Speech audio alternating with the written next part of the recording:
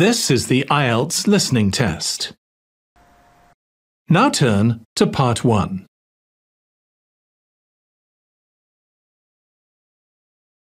Part 1.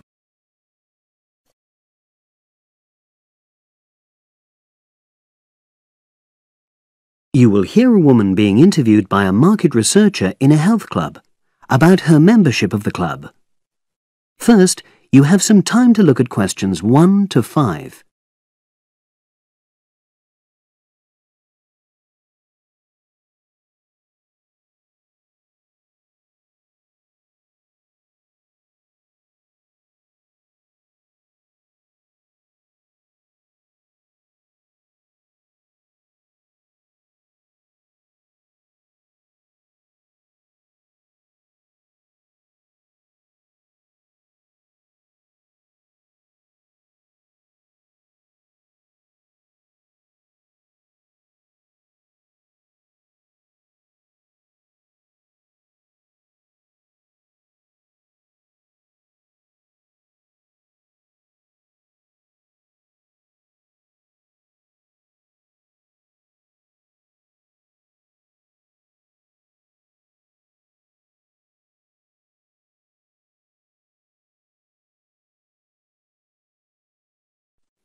Now we shall begin.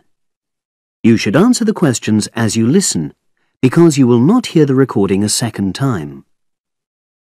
Listen carefully and answer questions 1 to 5.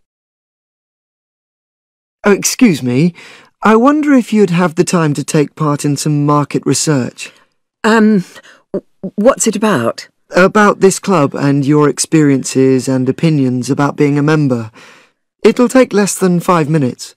Oh, OK then, as long as it's quick. Can I start by taking your name? It's Selina Thompson. Is that Thompson?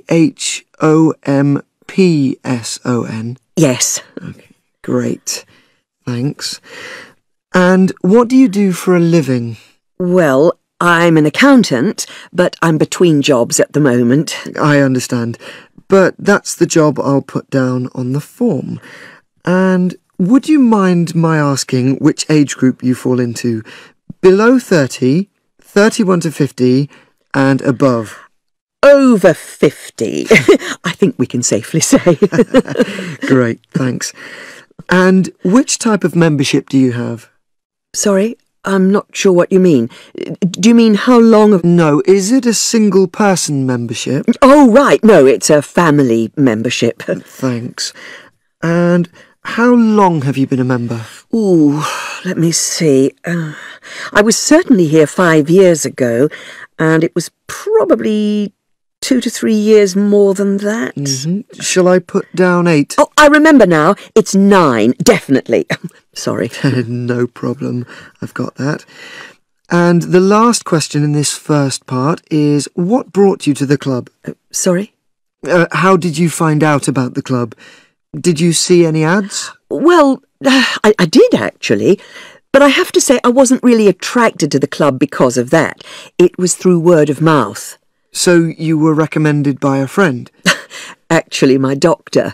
I'd been suffering from high blood pressure, and he said the club was very supportive of people with that condition, so I signed up. Great, thanks. Before you hear the rest of the conversation, you have some time to look at questions 6 to 10.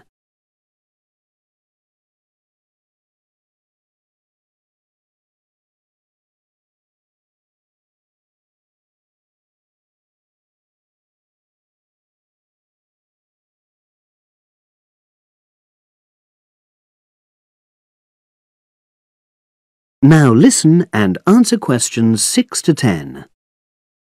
Now, for the second part of the form, I want to ask a bit more about your experience of the club. Sure. How often would you say you use the club? It varies enormously, depending on how busy I am. Of course. But on average, per month? I'd say it averages out at twice a week.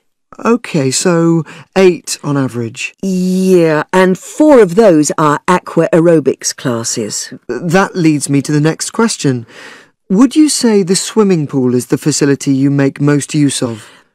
Fair to say that, yep. Right, thanks. And are there any facilities you don't use? One area I realise I've never used is the tennis courts. And there's one simple reason for that. You don't play tennis? Actually, I'm not bad at it. Oh. It's that I'm not happy having to pay extra for that privilege. Ah, right. I've made a note of that. Thanks.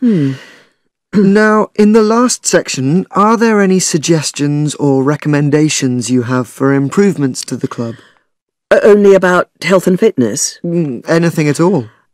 Well, I'd like to see more social events. It isn't just a question of getting together for games or classes, but other things, you know. Yes, sure. And another thing that I was thinking when I had my yoga class in the gym last night, we were all sweltering in the heat, was that I think they should put in, or, you know... air conditioning. That's exactly what I mean. The rooms are really light and well designed, but they do need proper installations. Sure. Well, I've made a note of that. Good. So, is there anything else you'd like to suggest?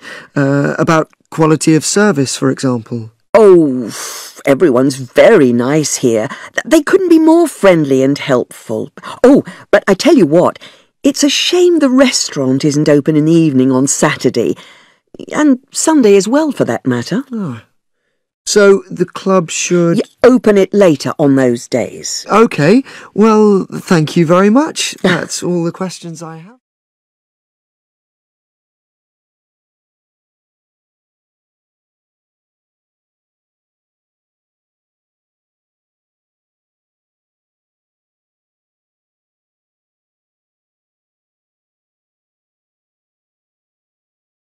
That is the end of part 1.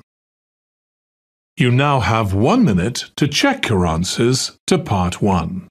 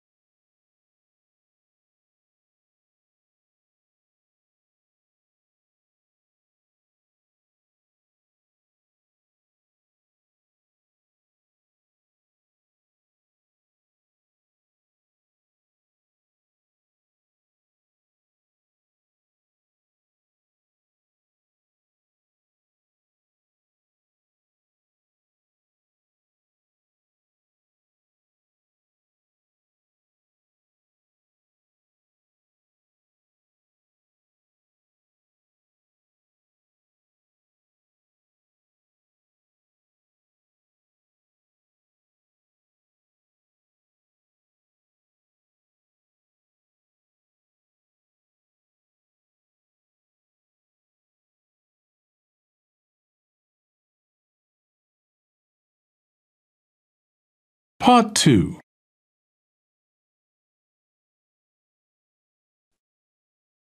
You will hear a trainer giving a talk to people who want to learn outdoor survival skills. First, you have some time to look at questions 11 to 16.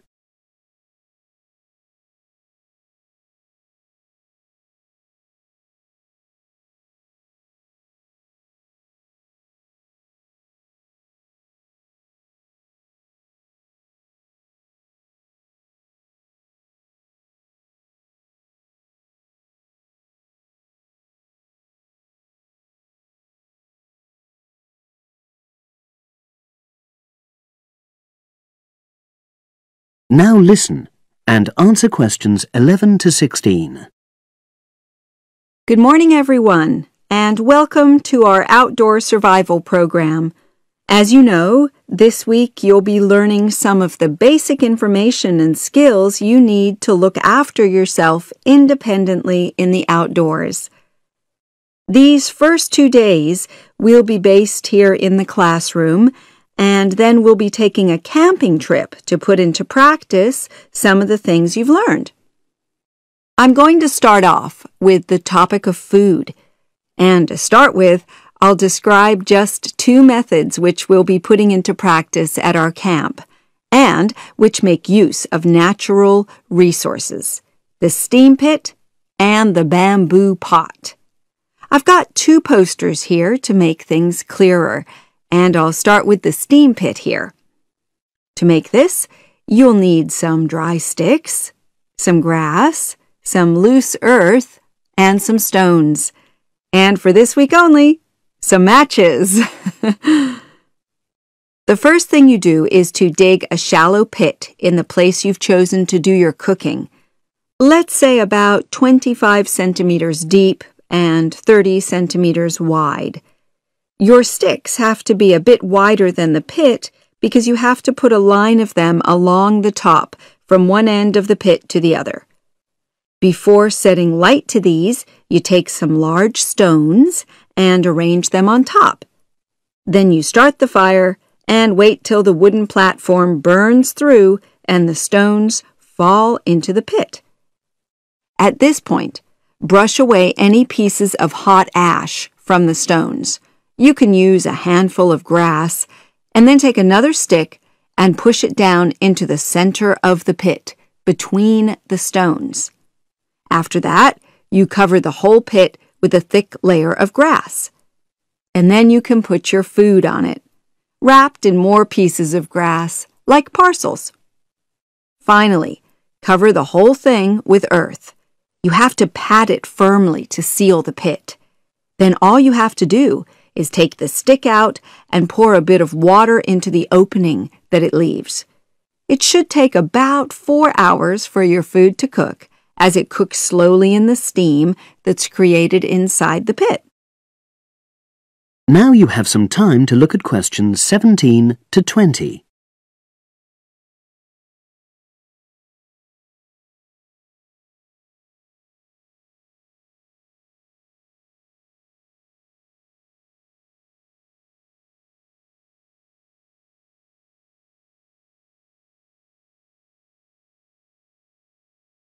Now listen and answer questions 17 to 20.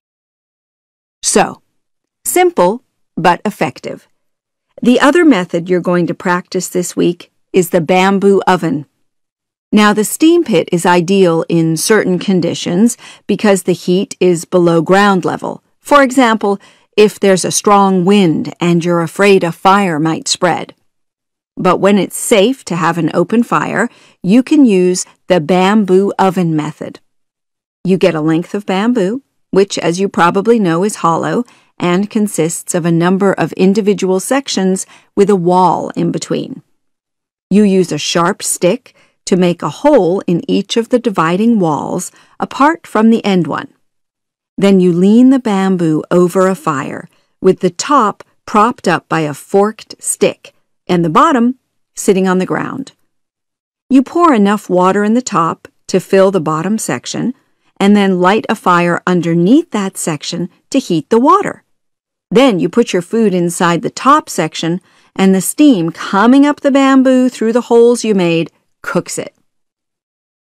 I'm going to move on now to food itself and talk about some of the wild plants you might cook. I'm going to begin with fungi. That's mushrooms and toadstools. I'm sure you'll be aware that some of these are edible and they're delicious, but some of them are highly poisonous.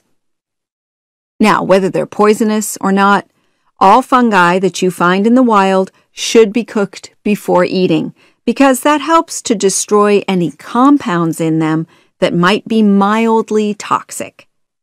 But be aware that any amount of cooking won't make poisonous varieties any safer to eat. Unless you can definitely identify a fungus, you should never eat it. It's not worth the risk.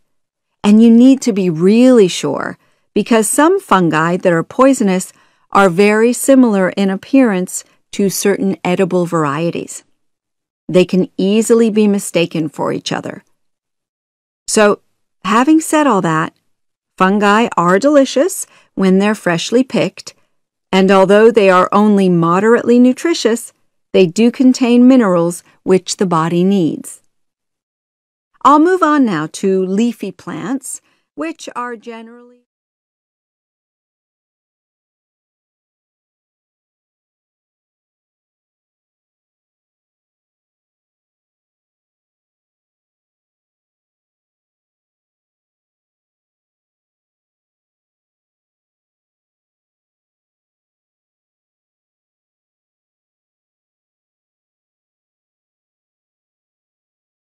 That is the end of Part 2.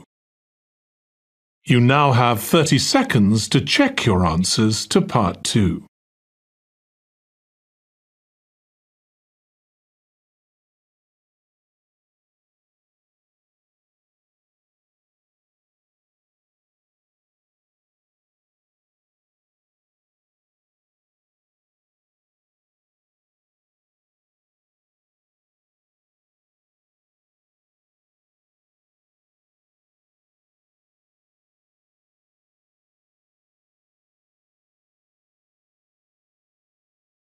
Part 3.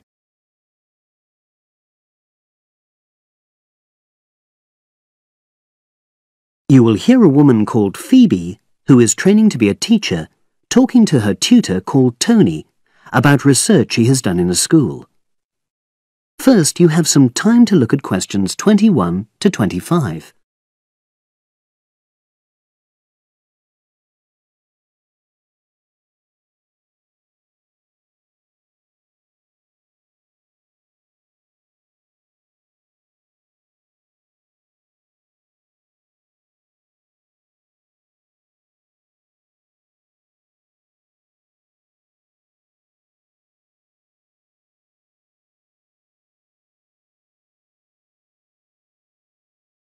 Now listen and answer questions 21 to 25. So, how did you get on with your school-based research, Phoebe? Well, it was exhausting, but really valuable. Good. What was the specific focus you chose? My title is Attitudes Towards Study Among 11 to 12-year-old Pupils. Right, and what made you choose that focus? Well, that's a bit difficult.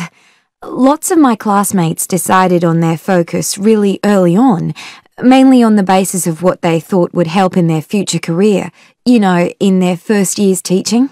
So that's what helped you decide? Actually, it was that I came across a book written by experienced teachers on student attitudes, and that motivated me to go for the topic. Okay. So what were your research questions or issues? Well, I wanted to look at the ways students responded to different teachers, particularly focusing on whether very strict teachers made teenagers less motivated. And from your research, did you find that was true? No, not from what I saw, from my 5 days observation, talking to people and so forth. Okay. We'll talk about the actual research methods in a moment, but before that, can you briefly summarise what your most striking findings are? Well, what really amazed me was the significant gender differences. I didn't set out to focus on that, but I found that boys were much more positive about being at school. Girls were more impatient. They talked a lot about wanting to grow up and leave school. Very interesting. Yeah, it is. From doing the research, it was clear to me that you might start out to focus on one thing, but you pick up lots of unexpected insights. Right. Did you get any insights into teaching? Yes, certainly. I was doing a lot of observations of the way kids with very different abilities collaborate on certain tasks, help each other. And I began to realise that the lessons were developing in really unexpected ways. So what conclusion do you draw from that? Well, I know it's necessary for teachers to prepare lessons carefully, but it's great if they also allow lessons to go their own ways. Good point. Now, I'm really pleased to see you doing this. Analysing and drawing conclusions based on data. But surely this isn't proper data. Because it's derived from such small-scale research. Well, as long as you don't make grand claims for your findings, this data is entirely valid. I like the way you're already stepping back from the experience and thinking about what you've learned about research. Well done. But I know I could have done it better. As you become more experienced, you'll find ways to reduce the risk of difficulties. Okay. Now you have some time to look at questions 26 to 30.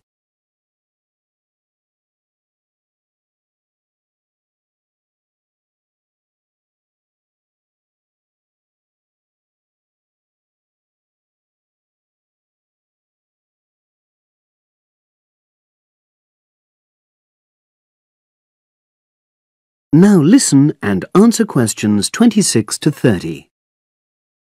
So, let's look in more detail at how you gathered your data. Let's start with lesson observation. Well, it generally went quite smoothly. I chose my focus and designed my checklist. Then teachers allowed me into their classes without any problems, which surprised me. It was afterwards that the grueling work started. Yeah, it's very time-consuming, isn't it? Making sense of analysing your observation notes. Absolutely. Much more so than interview data, for example. That was relatively easy to process, though I wanted to make sure I used a high-quality recorder to make transcription easier. And I had to wait until one became available. Right. And did you interview some kids as well? In the end, yes. I talked to 10, and they were great. I'd imagined I'd be bored listening to them, but... So it was easy to concentrate? Sure. One of the teachers was a bit worried about the ethics, whether it was right to interview young pupils, and it took a while for him to agree to let me talk to 3 of the kids in his class, but he relented in the end. Good. What other methods did you use? I experimented with questionnaires, but I really regret that now. I decided to share the work with another student, but we had such different agendas it ended up taking twice as long. That's a shame. It might be worth you reflecting on ways you might improve on that for future projects. You're right, yeah. Okay. And the other thing I did was stills photography. I didn't take as many pictures as I'd hoped to. Lack of time? It's pretty easy just snapping away, but I wanted each snap to have a purpose, that would contribute to my research aims, and I found that difficult. Well, that's understandable, but remember...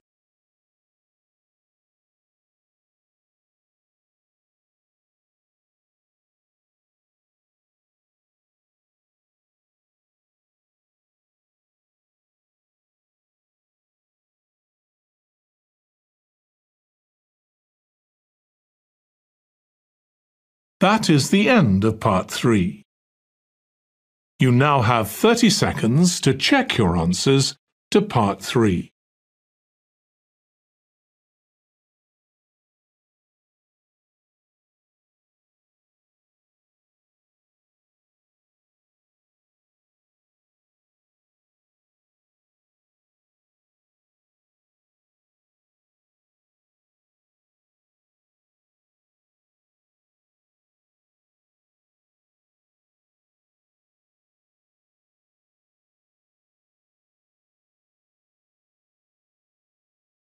Part 4.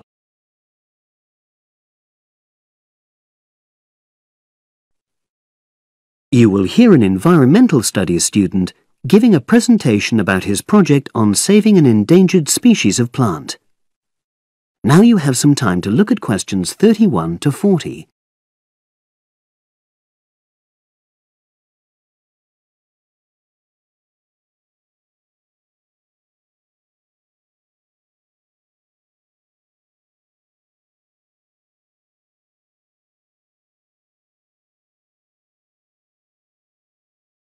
Now listen and answer questions 31 to 40. For my presentation, I'm going to summarise what I've found out about efforts to save one plant species, the juniper bush. It once flourished in Britain and throughout the world's temperate zones, but over the last few decades has declined considerably. Before I go on to explain the steps being taken to save it in England, let me start by looking at some background information and why the juniper has been so important in cultural as well as ecological terms, historically and in the present day. Firstly, I want to emphasise the fact that juniper is a very ancient plant. It has been discovered that it was actually amongst the first species of plants to establish itself in Britain in the period following the most recent Ice Age. And, as I say, it has a much valued place in British culture. It was used widely as a fuel during the Middle Ages because when burnt, the smoke given off is all but invisible, and so any illicit activities involving fire could go on without being detected. For example, cooking game hunted illegally. It also has valuable medicinal properties. Particularly during large epidemics, oils were extracted from the juniper wood and sprayed in the air to try to prevent the spread of infection in hospital wards. And these days, perhaps its most well-known use is in cuisine, cooking, where its berries are a much valued ingredient, used to flavour a variety of meat dishes and also drinks. Turning now to ecological issues, juniper bushes play an important role in supporting other living things. If juniper bushes are wiped out, this would radically affect many different insect and also fungus species. We simply cannot afford to let this species die out.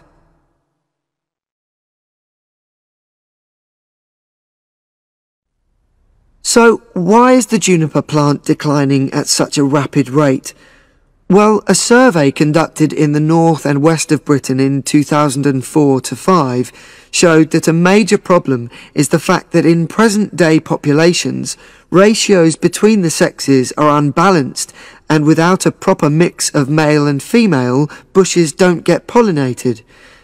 Also, the survey found that in a lot of these populations, the plants are the same age. So this means that bushes grow old and start to die at similar times, leading to swift extinction of whole populations. Now, the charity Plant Life is trying to do something to halt the decline in juniper species. It's currently trying out 2 new major salvage techniques, this time focusing on lowland regions of England. The first thing it's trying is to provide shelters for the seedlings in areas where juniper populations are fairly well established. These, of course, are designed to help protect the plants at their most vulnerable stage. A further measure is that in areas where colonies have all but died out, numbers are being bolstered by the planting of cuttings which have been taken from healthy bushes elsewhere. Now, I hope I've given a clear picture of the problems facing this culturally and ecologically valuable plant, and of the measures being taken by Plant Life to tackle them. If anyone has any questions, I'd be happy.